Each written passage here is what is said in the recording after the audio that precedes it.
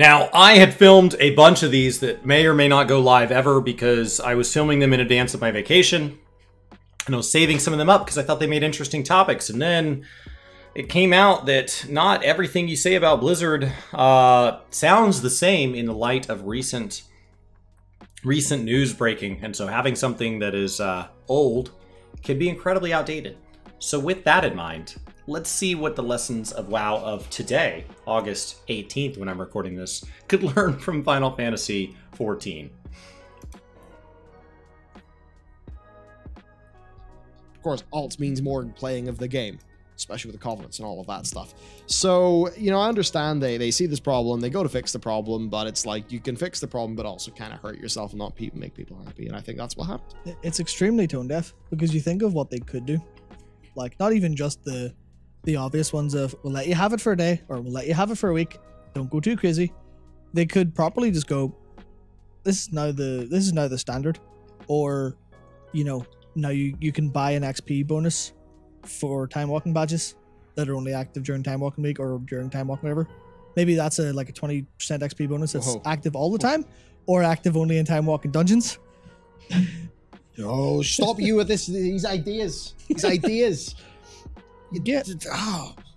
Yeah, I mean that's kind of the stuff where it's like you could make this fun, you could make this interesting, you could make this engaging. I mean, I do think that if WoW wants to lean into this kind of speed leveling aspect of it, you could turn it into a very Diablo-esque way of handling things where you power level people, and you could gamify that. You could absolutely put systems like time walking, which is the closest thing they have to synced roulettes. They are these timed events, kind of like Unreal, where you go back and you play through old dungeons, but it's not done in a way that's true to those dungeons then. It's not done in a way that's true to dungeons now. You bring your current abilities with you, but you're scaled down, and it just everything is weird about the way it's done. And in trade, you get these badges that allow you to buy cool stuff, and we have heirloom sets, and we have all this. I could see time walking being so much more. Now, time walking was in the game long before Chromie Time, which is now the ability to basically go back and do Final Fantasy's New Game Plus system through an expansion of your choosing as a way of leveling one of your other classes, an alt class. And, you know, I think when you pair those things, you've got the fragments of something that could be really great. As it sits today, though, World of Warcraft just hasn't done any of that. Like, honestly, if you actually took the time to think about players, communicate with players, or speak to them, you'd probably learn that if leveling 50 to 60 took half as long, you'd have twice as many people. Well, not twice as many people playing the fucking game. You'd have some people playing the game for twice as long. You have more alts if you put in Covenant campaign skips, you would get more people playing the game. Yeah, I would be playing a couple of alts just for like bugging raids and stuff whenever I've fuck all else going on. If I could just go, okay, here's this character, I can just worry about. I mean, I think replayability is one of the things that MMORPGs really struggle to balance, because if you make it too powerful, it becomes a requirement, right? If you make it too powerful, then when you meet somebody in the game, they get their first character to cap, and somebody's immediate response is, well, you gotta level this other class, you gotta do this other thing. Like, you're getting one character to cap is not even the opening of the end game, it's the beginning of the beginning of the beginning. And so you gotta be careful making that too powerful, where you end up with people with stables of alts having this enormous advantage over people who their only thing they're doing wrong is that they want to care about and be complete in covering one character, and I don't think that should be seen as a mistake. On the other side of things, if you don't allow for replayability, then you are spending all this time making all of this content, especially when you talk about things like Covenants, where you were designed to choose one of 4 paths, and you're giving people no reason to keep playing after they've completed their one single kind of playthrough of the game. So I do think that WoW has an enormous amount of content among the MMO genre that if they could be better about leveraging old content, there is a ton of fun things they should do. Classic is a perfect example. Look at that. They relaunched an old version of their game, and it brought in all these people. Why is retail not doing things that encourages going back and re-enjoying the game in a new and different way? When they're struggling to keep up with their current systems and they're having to put all this retention in just for the sake of retention, that is something that you do because you're afraid people would leave if they see that there's no material. But there is material. There is something to be leveraged. And so it's incredibly frustrating that a game that has this much content in it is behaving as if they're afraid that we might look up and realize there's not content. There's a ton in here. There's just no reason to do the vast majority of it. But gear. But I have to worry about every other system in the game, and I log in and go, nope. Have you heard about our Lord and Savior, Final Fantasy XIV, A Realm Reborn, Heavensward, Stormblood, and Shadowbreakers and Endwalker? Why do you think I've played so much of it? Yeah, so the reason I bring this up is because that is a game you can entirely play on one character, and you can play all of the different jobs, but also all of the different like job quests. Right? It does encourage replayability. We looked at it today. I have 3,000 hours on my character. I know there's many people with a lot more than me. There's many people with less than me. So I know I'm kind of middle of the pack. And with 3,000 hours played in Final Fantasy XIV, I have an enormous number of what I would consider mainline features that I really haven't done a lot of. In some cases, I've done very little of.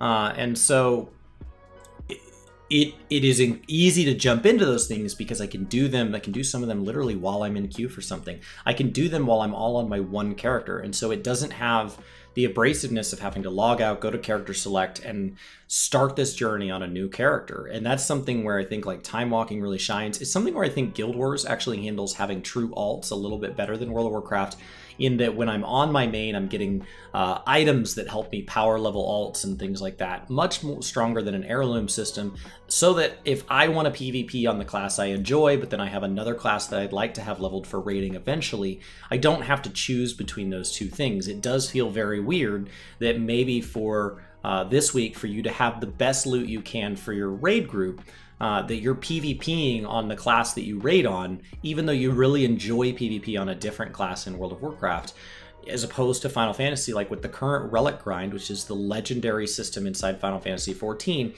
If I have a second class that is level 71 or above, I can gain experience while being in the Relic Zone, kind of the Maw for World of Warcraft players, and I can be in the Maw leveling up as my other class, and I still get the drops that I need to continue crafting the relic on a class of my choosing. And so I don't have to be on my main only progressing my item level, or be on my alt only progressing my experience. I can do both at the same time. And being those are the three MMOs that I'm really playing right now, not playing WoW right now, but like those are the three games that I'm aware of right now. It feels very bizarre to me that World of Warcraft being the biggest and most funded and having more content than either Final Fantasy or Guild Wars in just total longevity of the game feels weird that it has the least replayability out of the three. It feels weird to me that it is the hardest to feel like I'm getting that double and triple dip, where I'm progressing towards that goal I have with my friends, I'm progressing towards that goal I have for myself, and then I'm accidentally progressing towards an area that's going to cause me to grow and engage differently as a gamer than I would have on my own, because I might as well. I'm already getting these other two things done. And what is... Because it's that thing, I'm generally quite reluctant to just say, make leveling super fast for everyone all the time and stuff like that, because in the past I was always in the camp of, no, leveling should be paced like Wrath of the Lich King, faster than TBC, but not blazingly fast, because you know what, it took me a decent whack of time to go through that Wrath leveling, and Nope. I remember I was done like day one. It was so fast. appreciating it, enjoying it, spending a lot of time in those zones. I was going about my business versus the more smooth and Had I not had an exam that day, I would have been in the running for server first, or at least server first on my class. streamlined and fast experience of today. So I'm generally not pro zoom at all games. What I think FF14 has been able to do, though, is actually get both in a weird way, because at least that's just how it plays in my psychology. And it's going to give me brainworms. It's going to slow me down as I progress through FF14, because I probably want to play. There's a few things. Dancer looks really cool. Samurai looks really cool. Dark Knight I need to do for the story, of course. I will say this is very common. The danger of this is what can happen. It doesn't mean it will happen. What can happen when somebody who self-admittedly does not have an immense amount of, like, an unfathomable amount of free time to play video games, because they're busy doing things that are not video games, or they're playing other video games, is what can happen is they do... Like right now, I have a bunch of jobs that I've never leveled that I'm pushing through the 30s. And so right now, the most optimal dungeon I can run is Brayflox Longstop. And what I could do is I could run Brayflox Longstop 57 billion times, and all of them would make it to level 35. And then I could run the next dungeon, and then the next dungeon, and I could just do that. And I could experience them all, and I could take breaks and do their job quests. But what can happen is, A, you're doing the oldest content, which means that even if it was the same developer working on that content, that person's gotten better. And so you're missing out on the end game, especially if you have not progressed a main to that point. But also, you can suddenly look up and say, I'm really bored, this game feels really stale, it feels like the content's out of date, because it is. You're doing out-of-date content, and you're doing it repeatedly. So when you get distracted, getting bogged down in all of this side content, what can happen is people are like, well, I put 1,000 hours in, the game really wasn't for me, and I quit. And then you go look at their search profile, and they don't have a single character above level 40. Their MSQ has only progressed to, level 35. They've only done a handful of the side systems, and they never really got to taste the game in its entirety. And so what I would recommend is to view this game as a theme park. And in some theme parks, there's a monorail. And the monorail, or the tour bus in a new city for the first time, you get on it and you stay on it. And you get to see a general picture of everything. And you look out this side of the monorail and it's beautiful. And you look out this side of the monorail and it's beautiful. Oh my gosh, I want to see that one day. Stay on the monorail. The monorail is your main scenario quest and your class quest for your main. Stay on that monorail as much as possible. It does make pit stops if you need to get off and stretch your legs, just like those buses. You can hop back on at any time, but if you go get lost there is a ton of content in this game that will never ever be unlocked to you. You will never experience, and the newest content, the things that you're seeing in the advertisements on Twitch streams and YouTube videos, you're hearing friends and family rant and rave about, is at the end of that monorail in many, many cases. And so what I encourage you to do is, as much as possible, don't do it to the point that you hate the game, but as much as possible, if it's all the same to you, stay on the monorail. Stay on one class, get all the way to the end of that tour. Get to the end of the line. When you get to the end of the line, I will tell you the doors open and they tell you, okay, now go do whatever you want. And so when people say, what should I do now that I've made it to cap? Well, if you want to push your item level up, here's a couple of ways you can do that. If you want to go experience crafting and gathering, here's a couple of ways you can do that. If you want to try alternate jobs, here's a couple of ways you can do that. If you want to go try exploring the open world, here's a couple of ways you can do that. If you want to try side content, here's a couple of ways you can do that. And so it becomes this weird, what should I do? I just hit level 80, and it becomes, well, what do you want to do? Which is so bizarre because you've been on these tracks this whole time. And so you played some number of hundreds of hours if you've taken it seriously, and you've made it all the way to cap, and you've been told you need to do step 1, and then step 2, and then step 3, and then step 4, and then you get to the end and you're like, okay, what's the next step? And it immediately opens up. And so I would just say, be very, very careful trying to do everything you one day want to do prior to getting caught up. But leveling a job really quick. Zoom, zoom, zoom, zoom, zoom. Your whole character moving through everything a lot slower. So it's that weird thing in World of Warcraft where, what you're doing in your single FF character, I'm in my head making that analogous to your account-wide progress in World of Warcraft. Even though, if you made a second character in FF, it wouldn't be like that. It's just you don't need to make a second character in FF in the way that you do it in WoW. So there's that bit of me that's just kind of thinking, like, would it be better if everything was, like, just way more, I guess, slow as an overall experience as you progress your account, but the individual things you do, like leveling up a class, like those things are fast. I think that promotes this feeling of, freedom. It's kind of like, oh, look at all these possibilities, I'm going to go for them. Which is what people, I think, get excited about when they see an XP imbalance situation like that. So if I was to say anything here, I think it's perhaps a bit of a wake-up call that we should make some sort of account-wide progress system beyond achievements in World of Warcraft. I think it should be thematic. It should be fantasy-driven. And they've moved that way slowly, right? You unlock flying as account-wide. There are certain aspects of reputations and things like that. So, you know, they've definitely moved in that direction. I do think that as they talk about Chromie time, as they talk about getting into expansions where we look back over all the previous expansions, WoW has an opportunity to sit and say, okay, let's start to make more things account-wide. Let's start to let you leverage cross-professions across multiple classes. Let's let you start to leverage the fact that you've done something before to speed it up the next time or to make it different. What is neat about the Covenant system on its own is that much like the Grand Company system in Final Fantasy, it is this set of quests that tells you a story, and you can go progress through another one, and it's similar but different. And so there's an opportunity there to say, okay, if I complete all 4 covenants, is there a 5th covenant? If I can, you know, and am I encouraged to do those 4 on 4 different characters? And so opening up things, you know, I think the allied race requirements was in the right vein, but not requirements for the sake of requirements, but requirements for a logical form of progression. You've done a lot of this. Now can you do it harder? Now can you do it faster? Now can you do this thing at a higher level? And so, you know, I think challenge mode dungeons was a really clever way to leverage dungeons. Mage Tower was a clever way to leverage classes.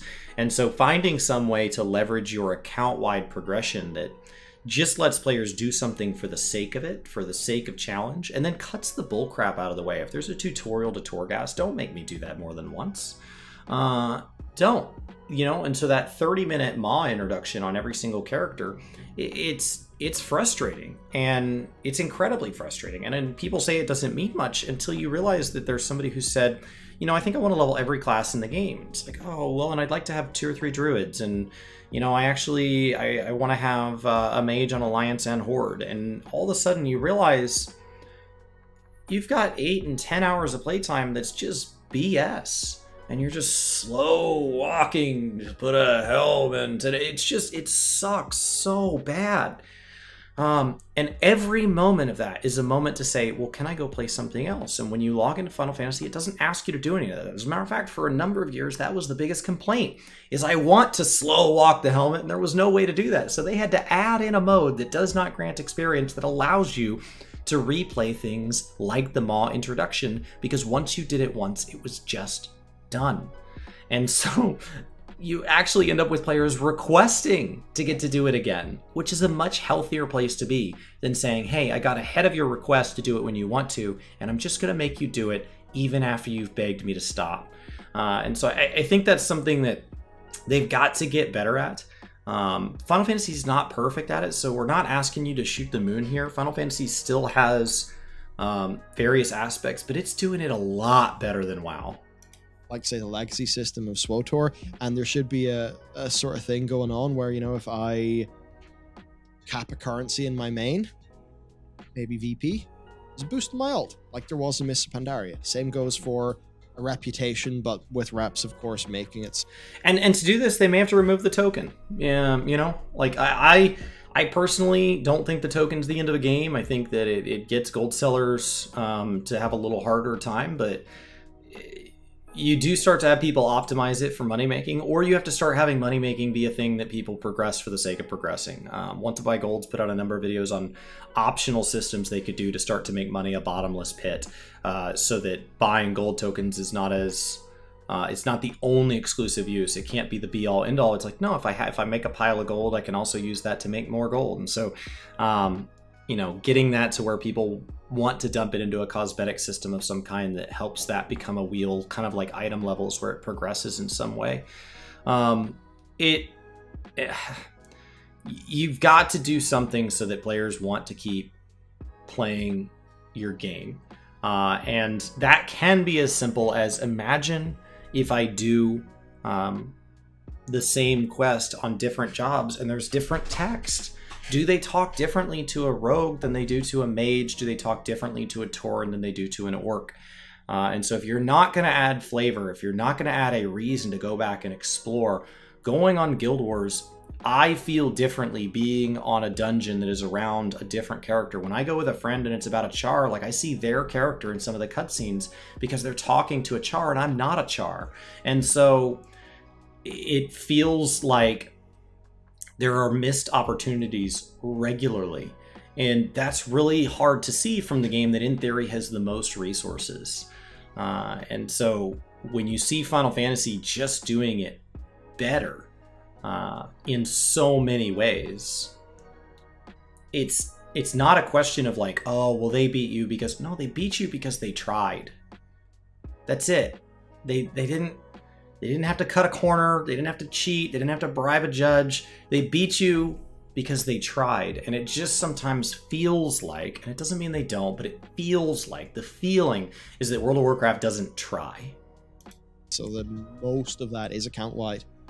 It's tricky. I mean, if you could just play every single class in one character, you could easily see the FF stuff transplanting into WoW in a successful enough way, actually. Yeah. But I think something like that, so when you get your main up, maybe you then have a way to get XP, potions or something, because there used to be XP potions in World of Warcraft for various... Honestly, I think what he's describing is Guild Wars. You get these tomes that just grant levels to your alts. Once an alt makes it to 80, it's always level 80. All content's level 80, so much like they've reduced us down to 60. And your currencies and things like that are all shared. You have a shared bank inventory that you can share resources across. So when I can craft and kind of put things in there, and I can process across multiple characters. There's a reason to have multiple characters to make my legendaries. I'm going to want a second character so that I can have multiple crafting professions available to me. And it is designed to have multiple playthroughs and multiple characters, and I get to skip any of the parts I want to skip, and I get to replay any of the parts I want to replay, and replayability is baked in from the very get-go in a way that's much closer to what WoW would need to do than try to import Final Fantasy system, which is just different. It's different things. I remember, was it Kroll the Blade? Okay, I remember the NPC name. Wow, that just appeared in my head. You'd be grinding him all the time, wouldn't you? In the middle of Pandaria at the wall, he was over there. Your man, anyway, for the XP potion. Or the Christmas event for the XP potion. Then they removed all those things from the game. Like, why can my main not earn an XP potion that can go down to an alt? So, with this, it's like, they should have nerfed this, but they should have let it be higher in terms of XP than it was beforehand, and they probably also should have buffed most XP sources in Threads of Fate. Threads of Fate I was so excited about, and it turned out to be utter garbage. I mean, that's more than anything else. That's what I'm kind of thinking here. This feels like all of the symptoms of a group of developers who do not have the time or the freedom to do things that will be good for the game that aren't part of a big plan, part of a big track. Because it's a lot for me to say the correct. But what I think a lot of people would enjoy is if they looked and went, okay, what is the response here? The response to this XP bug is positive. People want to play. They could probably look at engagement and see some numbers went up. And then they go, okay, why was that? Let's have a think. People like more XP. And then if you like I did sitting here, if they had the time and the patience, not the patience, that's not the wrong word, the time and like the freedom, to sit down and just go, okay, how do we make use of this? Because this is clearly an improvement in how our players feel. How can we actually go forward with that? Even if that's as much as you can fucking spend anima to buy XP pots for alts that work from 50 to 60, like 20%, 30% XP, go for it. Just anything that feels actually part of the game, something to engage players, to give them that bonus, something to feel good. But that's the thing where I feel like the developers just don't have, like they clearly don't have the capability to do this. And obviously, like, this isn't like some big brain game design stuff. This is simple logic looking at things, which implies that it's not that they can't do it, actual like competency wise, but production wise they can't do it. That's what it feels to me. Yeah. There's no other reason they can take a number down by, more than half instantly, but they can't fix other problems for weeks or months.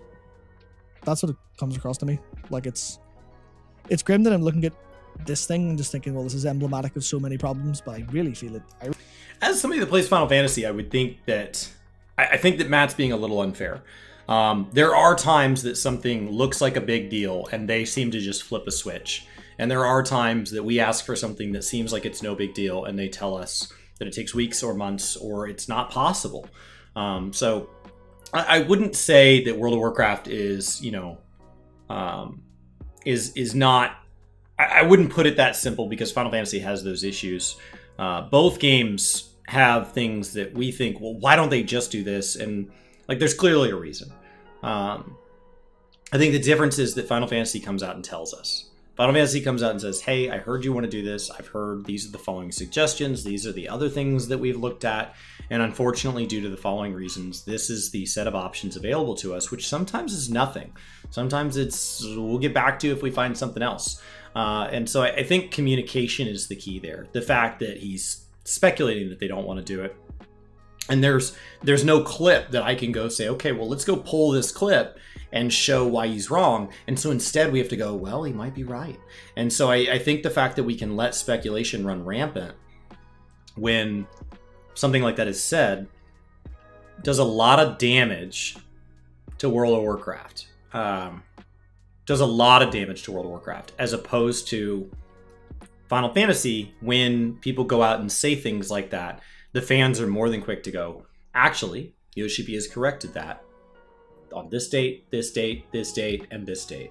And so that just stops it right there. So it doesn't get legs and become this like massive, massive accusation of not giving a crap. I really feel it speaks a lot deeper than you'd imagine at first glance. Yeah.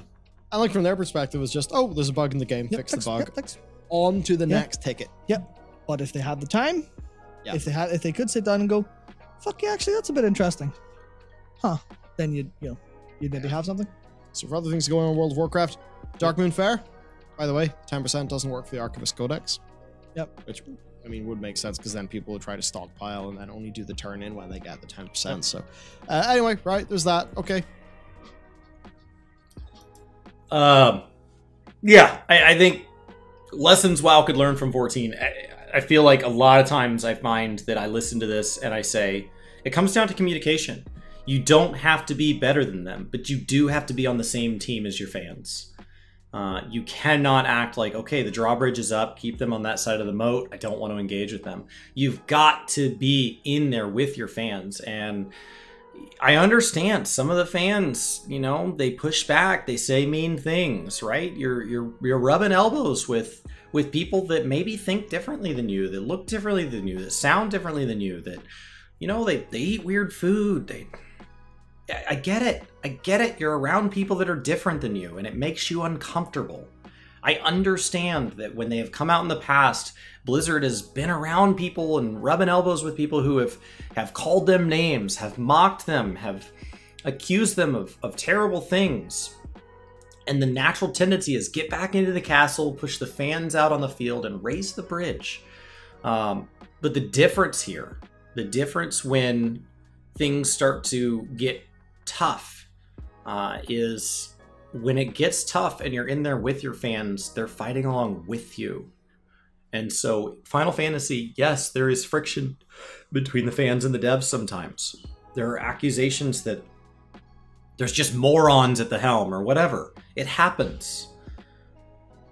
But instead of hiding, they engage with those people. And as a result, it doesn't get worse than that. It doesn't spiral into something. And as a result, when there is a delay in content, or there is a server crash, or there is a mishandled piece of content, people are a little more patient to say, hey, here's my feedback. I know you're going to fix it. I'll wait. And so that's very different than, this is just so like you. Piece of junk content from a piece of junk person. Let me just shout at you forever. And so it really just comes down to having that relationship. And instead of saying, you think you want something, but you definitely for sure don't, you moron, which is often what the WoW response feels like. He says, you know, that's a neat idea, or I can understand why, you know, you want that. I haven't thought about that in that way. Let me go take a look. And sometimes he comes back and says, you know, I don't think that's the case.